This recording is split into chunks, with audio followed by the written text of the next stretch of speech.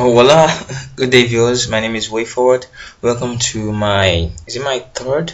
Okay, welcome to my fourth tutorial on H2 database, and we've done how to create a database. We've inserted into the database we've created a database. We've created a table in the database, which is table customer, and then we've inserted into the table customer. So that's what we did in the last tutorial. So here we're going to talk about how to insert into a database. And I don't know whether I told you I downloaded a PDF, which is actually helpful. So that's what we'll be using. So I'll be doing less of coding, and I'll just need to follow it till I touch every bit of the chapter. So here we're in chapter 5, and it's all about update. So let's go to my table. So when you click on the table here, you get a very short code just to check of what's in the table. So this is what we have in our table. We have the ID, the name, the age, the salary, and the address. So that's that. So let's go to update. So I believe we all know what update is. It's just like making an edit and a particular column. So, and to update, let me check. Okay, I seem to have a syntax here. So look at here now. See, update customer 6. Update customer set address to pun where ID is 6. So what this line is actually saying that we should update. Let me copy this down. We should update the address table where the ID is 6. So we only know in the column here, in the column for the table, we only have a single address. We only have 6 in the ID.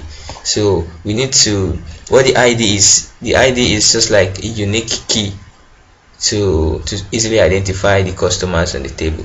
So you can see here, this is the column 6. Let me just paste the code here. So you can see update customer set address pun. So what you should be expecting in column 6, then the address, which is MP, should be pun. So let's run this.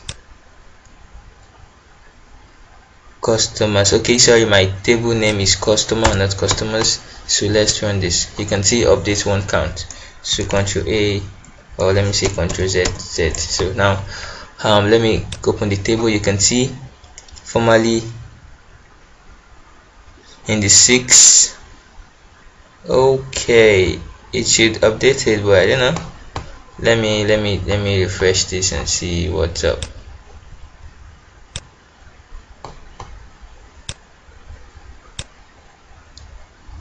Oh, it actually brought it down. I don't think it should do stuff like that. So I don't just know why it actually brought 6 down, but we have successfully updated the table. So let's go into XAMPP, and let me try to check something here. Sorry, I'm going to another platform entirely. I just want to be sure on what I'm doing here, because I don't think the column 6 should come down. So the codes are quite similar whether we use the H2 database or the same database. I don't just use XAMPP because I really do much about application, so I don't need much of this. So let's go by creating a database here. Let me name this YouTube also.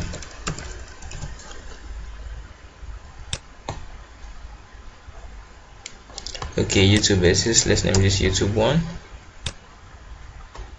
So I have YouTube. Let's create a table customer. Customers with column of, how many columns do we have here?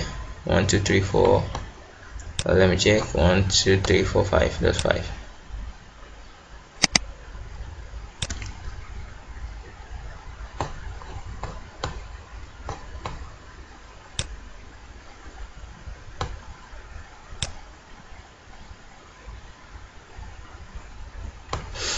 So that's 5. Oh god, like keep on typing this. ID name, ID name, age, address. ID name, age, address, salary, ID should be number, name should be varchar, age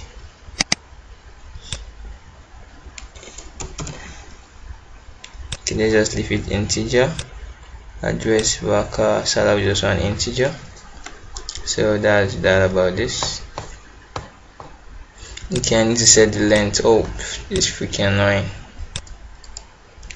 Name this 10, 20, 4, 40, and also 7. So I've been able to show you how to do this example. So you get 2 videos in one, or you get 2 tutorials in a single tutorial. So let's go into my SQL. I want to insert into the database. So let me just copy the code from the PDF I have here. So it's gonna save the time I used to update. Ctrl+C, then click on go.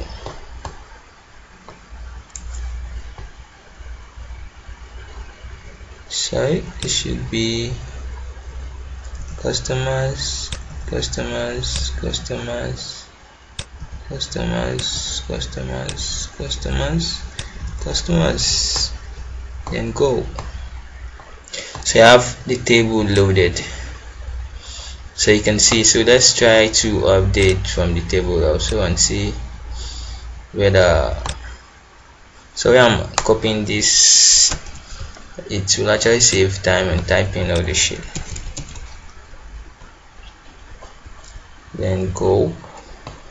So I've been able to update this. So let's see whether the table is going to come down. Okay, that's just example. See, we've been able to update this to peon. So that's just that's the h2. It doesn't really matter since the ID didn't change and everything is still intact. So that is how to update. That's how to update in a database. Let's say we want to update something else. Let's say we want to update customer and address. Let's try to update the salary.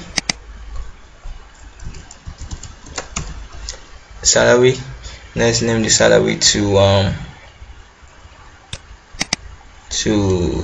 2000, where the ID is 6 also. So we know this is 4005. We actually want to update it to 2000. So let's run this. It has been updated. So let's run the table. So you can see we have eventually changed this to 2000. So that is how to update into a database with a simple syntax. Update the table name and set the column you want to do to this. Okay, let's say we want to update several columns at once. To do that, we only need to use a comma, that's a separation comma, to do it. So in column 6, what should we change here? Let's change the name. Name equals name should be way forward.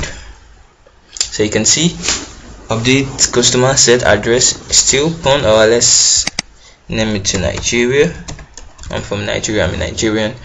And then the name to way forward, ID column 6. So let's run this. Successful. Just click on this to get the select, and then you can see we've been able to change 6 to way forward and then the address to this. So thank you for watching. Always remember to subscribe on my channel. It's the Way Forward Academy. Peace, love ya.